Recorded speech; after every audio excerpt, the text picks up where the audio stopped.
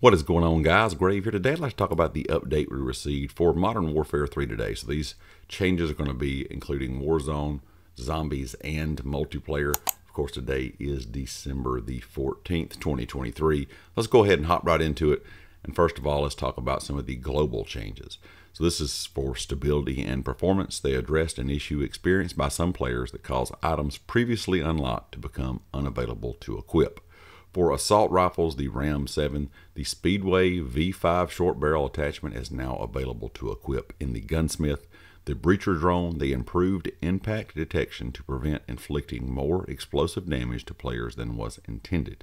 For customization, now they fix these things, like I said, globally, so this is going to be for all game modes, so Warzone, multiplayer, or Zombies. The Crimson Fate and Carbon Fate laser attachment skins will no longer appear as default skins when equipped to shotguns.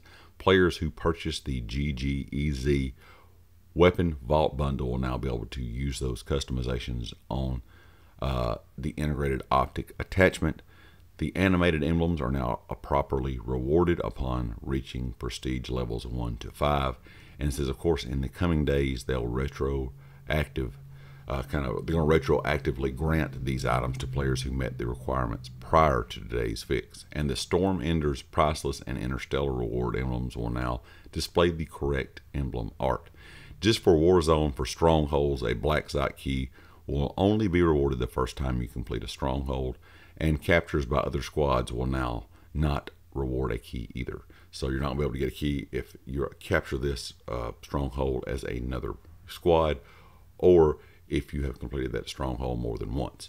So for Resurgence Redeployment, the Resurgence Redeployment mechanic will now be disabled at the end of Circle 3, and public events have been disabled in Circles 1 and 2, and the chance for a public event to occur in the late circles has been adjusted. For weapon tuning today, it says looking at weapons and attachments on offer, some outliers were performing above expectations. They have taken immediate steps to mitigate them to support a healthy engagement experience throughout your holiday break.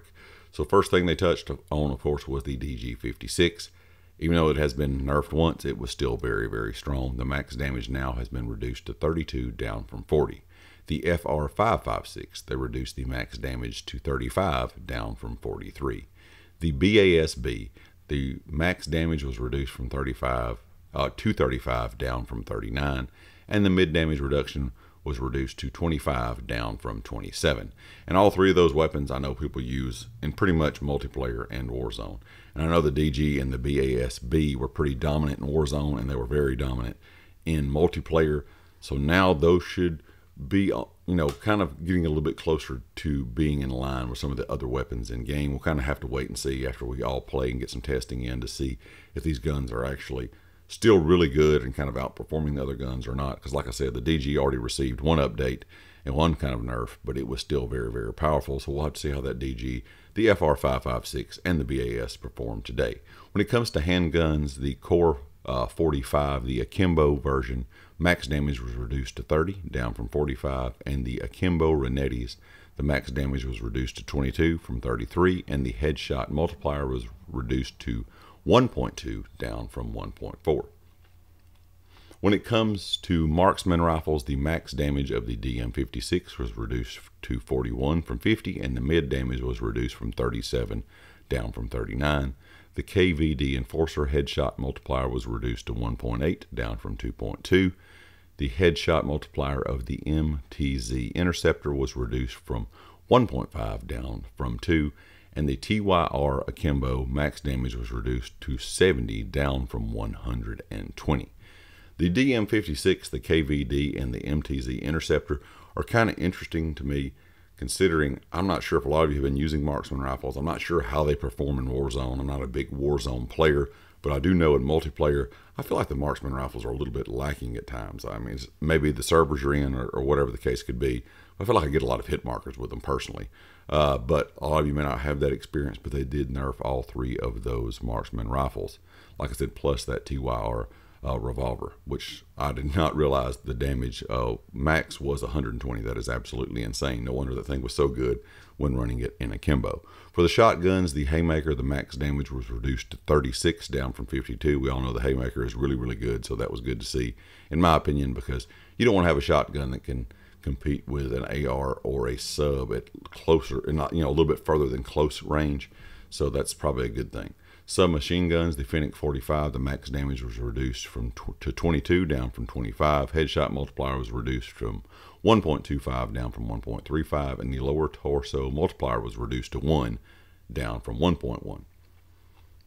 I've not seen a lot of people use the Fennec 45. I have heard that it is good in multiplayer and in Warzone.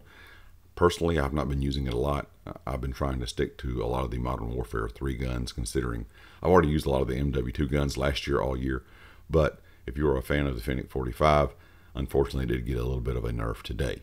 Of course, for audio, it says rebalance first-person and enemy footstep audio. It says since the launch of Season 1, they've been actively listening to player feedback regarding audio concerns in Warzone, especially related to footsteps. This initial update is aimed at addressing part of these concerns and enhancing the overall experience before we head into the holidays. We're making changes such as this. There's a complex mix of variables they need to meticulously look at and consider. One of the primary factors is to consider the fidelity of the experience across our titles to avoid a large gap between Warzone, multiplayer, and zombies. Beyond that, changes to things like occlusion, fall-off distance, first-person versus third-person balance, or specific mechanics can have a ripple effect due to sheer number of interacting, overlapping sounds in a battle royale match. Please know that they're committed to ongoing improvements to ensure that players can fully immerse themselves in the game. And there's a lot of complaints about sound audio in Warzone. When it comes to multiplayer now, of course, I think zombies really sound-wise is not that important, because footsteps anyway, other sounds, is definitely important. But footstep sounds, I don't think is that important in zombies. But when you're playing something, competitive against other real players like Warzone and multiplayer, you want to be able to hear the enemy. You don't want to be able to hear your teammates' footsteps louder, but at the same time, you don't want the enemy footsteps to be too loud. And we all know in the beta for Modern Warfare 3, the footsteps were really loud. We'll kind of have to wait and see how they have adjusted this. Is it going to be, more on the quiet side, more on the loud side? It just says rebalance the first person and enemy footstep audio. They did not say how they tweaked it. If they made certain things louder, if you hit certain materials on the ground, if it was going to be louder, or if it was going to be just louder or quieter overall. So we'll have to wait and see till we get in game. But I'm going to be kind of curious to see how this gets adjusted going forward. As we all know, sometimes footstep sounds get adjusted pretty much every update, and it's either they're really, really loud or really too quiet, and it's kind of hard to get that happy medium a lot of times, in my opinion. For bug fixes, they fixed an issue that allowed players to get stuck inside locked buildings that should otherwise be inaccessible. They fixed additional issues with incorrect text appearing on challenges, and they fixed collision issues with various elements across, of course, Warzone, allowing players to exploit, peek, or shoot through them.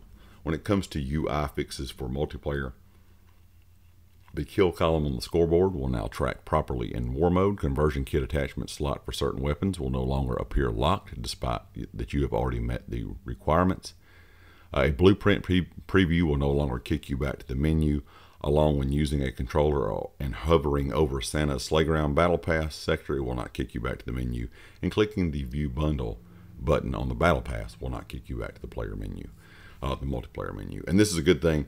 I think the worst one I experienced was when exiting a blueprint preview. It always kicked me out, and that was very, very annoying, having to go back to the multiplayer menu and come back in. So luckily, those three things have been fixed. It says challenges that require enemy equipment to be destroyed will no longer progress upon the destruction of the following.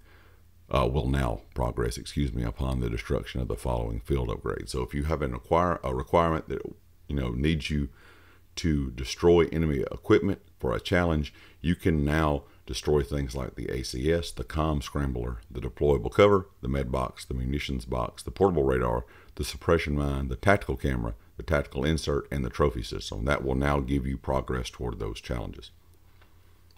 They also implemented a measure to prevent illicit usage of the ray gun outside of supported modes. There was a lot of news of hackers getting the ray gun in multiplayer where it was not intended to be in just base multiplayer. That has now been fixed.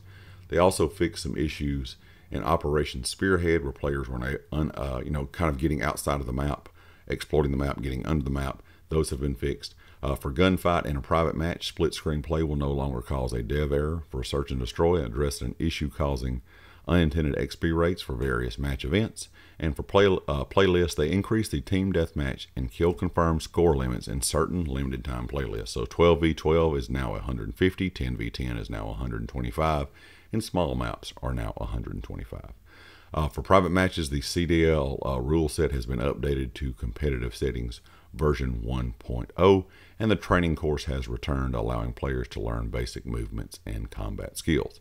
Another thing they did today, of course, was with the Ghost TV camo perk. Players can now be stationary for 2 seconds before the anti-radar effects are disabled. That was one big issue with Ghost TV camo. Before we had the new vest that came into the game, that's kind of like the old Ghost, where you're always going to be off the radar, even if you're sitting still. Ghost TV camo is kind of that new school Ghost. You have to be moving for it to be active. But the annoying thing was, if you stopped to maybe heal up for a second, reload your weapon, maybe duck behind cover if you saw an enemy, as soon as you stopped, you kind of came onto the radar. You were being shown on the radar. So the big issue there was players were kind of complaining that they should not be showing up on the radar that quickly. So now there is a 2-second delay before you show up on that radar. For zombies, they fixed a few of the mission issues in Act 4, and also some of the contract issues and some of the enemy issues they were having, where players were having problems, or some bugs they were experiencing with certain things inside of zombies.